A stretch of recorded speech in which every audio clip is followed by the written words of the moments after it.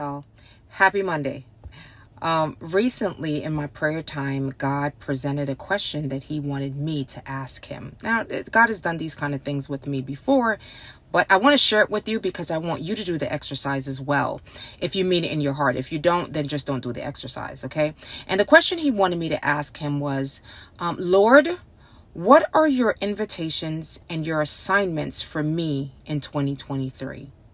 And I asked him that question, and I postured my heart to expect him to respond. And I also postured my heart to be responsive no matter what his response was.